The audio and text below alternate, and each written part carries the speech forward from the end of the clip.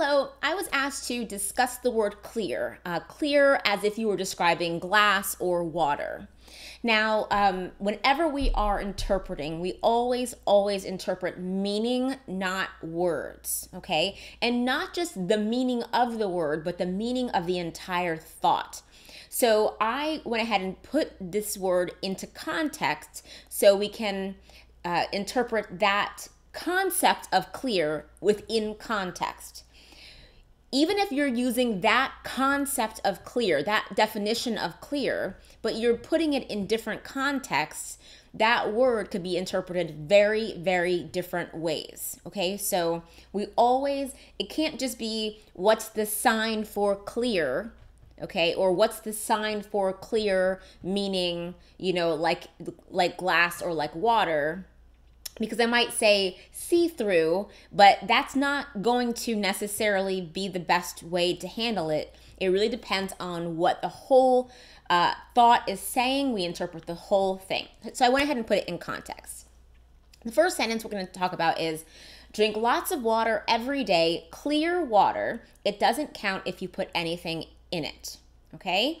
So in that sense, this speaker is basically, she's using the word clear to say nothing added, plain water, okay? Nothing added, plain water. So the beginning of this is a simple topic, after we figure out the meaning, it's a simple topic comment ASL structure. So we're gonna take that first chunk and apply that. So every day, water, drink. Classifier shows it going down, drink. Excuse the paint on my finger, I've been painting.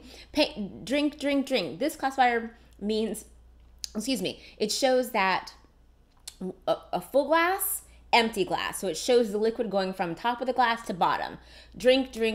Okay, so everyday time, water topic, drink. Okay, that's just an added element of depiction, which we always, ASL is a visual language, so we always try to depict anything when we can. All right, so this is the depiction.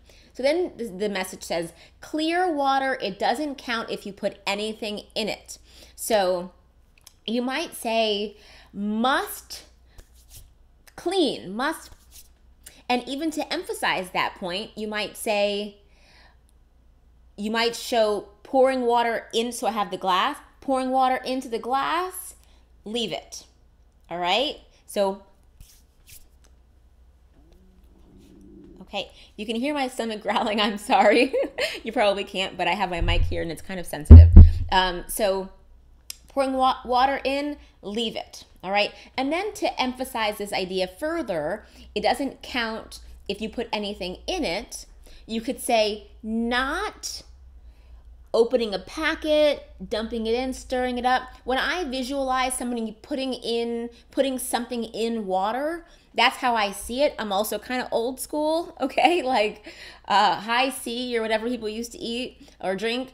Nowadays, they have like fancier ones, so maybe you envision it like this and dumping it in or squeezing it in or something. So whatever your visualization of somebody putting something in water, use a classifier that matches what you visualize. Again, I'm old school, so I'm dumping it in that way. So, yeah, that could be an interpretation of that whole sentence, which includes the concept of clear, all right? Clear water. Okay.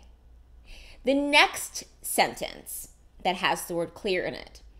I need glasses for drinking, all right? And I really didn't want to put the word for drinking in there, but I wanted to be clear to you guys that I'm not talking about glasses. I'm talking about glasses. It's the same kind of glasses that you would be drinking your water out of. Okay, so I'm going to take the drinking out of it. I need glasses, but I want clear glasses, nothing foo-foo, just simple plain glass, all right? So again, we need to make sure we understand. We can't just hear words and just start throwing out signs that match the words that we hear. That right there is a hard habit to break, but the most common and the most detrimental thing that interpreters do. They hear words and they start throwing out signs that match the words they hear instead of processing. And if you're an interpreter, you've heard of what processing is. It's the mental process where you go from one language and you filter it through your brain, you understand the meaning, and then you try to visualize what the meaning is, and then you try to put that visualization into a very native form of the target language. So in this case, the target language is ASL, all right? That's processing. Many people don't do that. They just hear words and they just start throwing out signs that match the words that they hear. We have to start using our brain and processing. All right, so once again, the sentence is, I need glasses, but I want clear glass, nothing foo-foo. Just simple, plain glass. I really hope you guys can't hear my stomach right now. Okay, the first idea is I need glasses, okay? Meaning to drink out of for the kitchen, all right? So I need glasses. That's the first thought, the first complete thought. So we can go ahead and, it's a complete thought. We can go ahead and decide on an interpretation and get that out of the way for that right away, all right? So I need cups, meaning that's the sign for cups, glass. Or you could sign that topicalized, so you could sign cups, glass, I need. Notice how I'm signing it plural. Don't sign one glass or cup, but you need glasses for the kitchen. So I need cups, glass, or cups, glass, I need. All right, so that first part of it is out of it. I need glasses. But I want clear glass, nothing foo-foo, all right? So now she's kind of explaining, explaining her thought further. Understand, it would be a good transition there. Understand, and then she's saying simple, understand, want simple. You could do, she says nothing foo-foo. So to me that means like fancy or decorated. I don't want. And then another thing she's saying clear. So to me, immediately I think color. So we have the glass, color all around, color, none. Just maybe plain or even see through the glass, see through, can. So notice I didn't just sign it's see-through in the same way that we say it in English, it's see-through. Rather, I used it as a verb, see through it, can is another way to convey the idea of clear, all right? So we have understand, simple, that means fancy, that's the non-manual for that, not, decorate, not, and again, you don't need all of these signs to explain clear, but they all could work in combination.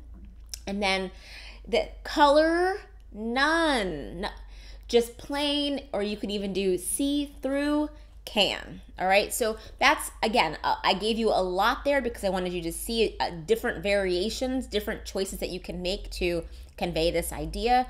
Like I said earlier, always lean toward depiction because ASL is a visual language so depiction is a natural part of the language.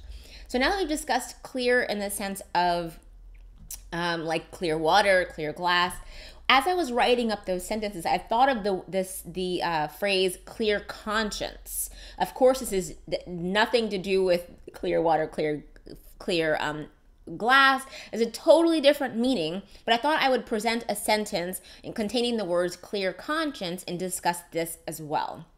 So a sentence could be, I really thought I offended her. Man, it was bothering me. I'm so glad we got a chance to talk it out today. Now I have a clear conscience, okay? So that's kind of a lot, so let's break this down. First of all, we need to make sure we understand what's going on in this story. We're processing, okay? So she's saying that, so there is somebody that she was really, there was somebody that she thought she offended at some point in time in the past, right? There was someone that she thought that she offended, a female, that she thought she offended sometime in the past. Okay, that's the first idea. She says, it was bothering me. So that means that from the time that it happened until present time, give or take, she was really thinking about this. She was really, maybe stressing out about this situation. Okay, it was bothering me. I'm so glad we got a chance to talk it out today. All right, so this is the third chunk of meaning. Today there was a conversation and we've hashed it out. Okay, we've resolved the situation. It's resolved. All right, and then the fourth chunk of meaning is, now I have a clear conscience. Now you can imagine she's, oh, thank goodness. I feel so much relief after that. Now I can get it off my, off my mind. So that's how you process. Each chunk of meaning needs to be processed to figure out exactly what the message is saying. And now we are going to interpret each chunk of meaning as we have determined what it means, not the words that I just read from my cheat sheet here. Okay, so here we go. First chunk of meaning, I really thought I offended her. Okay, so time. So at some point in the past, this person over here, whoever she is, and gender does not matter unless it matters. In this case, her being female is irrelevant. Okay, so we don't need to put that in there. Recently, this person over here, and I'm going to really emphasize it by saying, true biz, I feel me offend her. All right, so I really did. I feel me offend her. I feel means I think, I had this feeling that I did this thing. Okay, so that's the first chunk of meaning. Recently, this person over here, okay, I felt like I offended her. Second chunk of meaning. Man, it was bothering me. All right, and so that happened in the past. So this is its own chunk of meaning, so we applied time, topic, comment to it as well. Up until now, so this happened, offending her maybe, right? Then up until now, I've been thinking about it, maybe feeling guilty about it, all right? Man, it was maybe obsessing about it. That could be another way to convey that. The idea of it bothering me.